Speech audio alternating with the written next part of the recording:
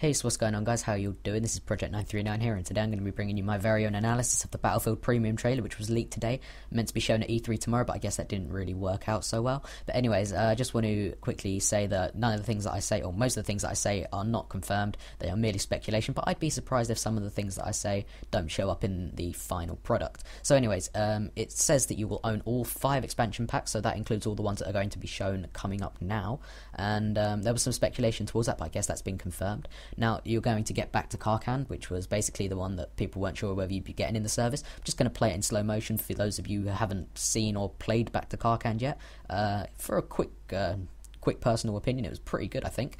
And now we're going to move on to the good stuff. Close quarters, frantic and relentless infantry action. 2 weeks early access, and that applies throughout the whole thing. Now, there is a close quarters DLC trailer, which will show a lot more than this short preview. But you can get a look at some of the new weapons. You've got a single fire one there and a what looks like a PDW or a submachine gun there. But yeah, there will be a link in the description to that trailer where you'll see much more. Now, Armoured Kill, all-out vehicle warfare. Judging by that poster, there's a tank, which kind of goes with that theme, I suppose. Now, judging by the crosshairs on this tank, well, I haven't seen it before or any of the weapons, so could speculate that that is a new tank that's being shown. Now, here in the top left, I can see some jets that I haven't seen before, so suggesting that there's some new ones. And also, quad bike is my speculation, as there is no roof, and it looks a little bit like the one from Bad Company 2.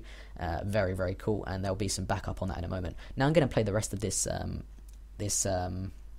segment in slow motion just to get an idea of the map itself. Very long highway, as you can see on the minimap. A lot of spawn points. Is probably PC footage. There might be less on console, but it looks like 7 or 8 there in the bottom left.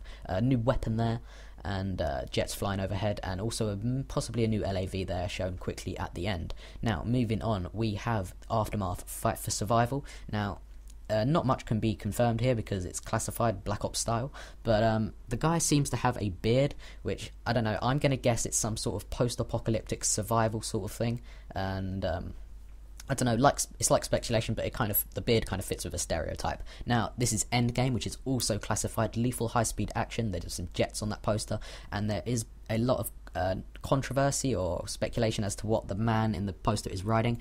It looks like either a horse or some form of motorbike. Now, own more weapons, 20 new weapons. I don't know, really. If that includes the ones from Back to Karkan, there were 10 in that. There's 10 in close quarters.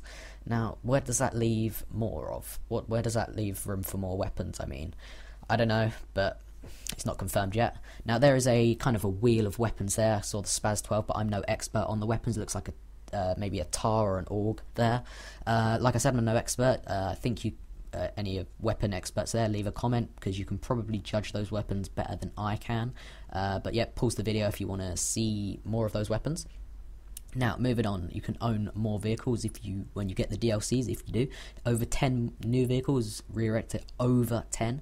Now, you can kind of see a truck there, an LAV down there, quad bike, which backs up my point earlier, another kind of tank or LAV there, and also up at the top there, an AC-130, or it looks like an AC-130 to me at least, which would be very, very cool. I can imagine with the destruction and the graphics and everything like that. Now, own more customization, exclusive dog tags, and exclusive camo for kits and weapons, meaning that probably you will only get it if you have the premium service. Now, those dog tags, they could be the ones that you get. If so, I don't know.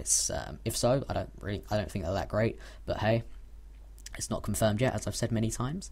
Now, moving on. Now, comes an interesting part. You get new assignments, which means the assignment system is still intact, and also some new game modes, which is where I'm going to pause the video. We've got Tank Superiority, which I can see maybe being some form of team deathmatch, but with tanks on the Armoured Kill DLC.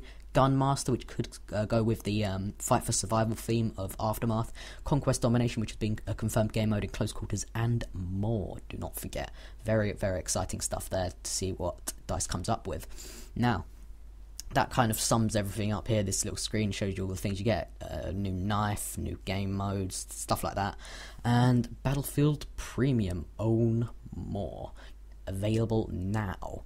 So right at the end here we see a short footage of a map that I haven't seen before, possibly a new one, maybe of Armoured Kill or Close Quarters, maybe it's outside, who knows, using that new knife. It looks like some form of stiletto.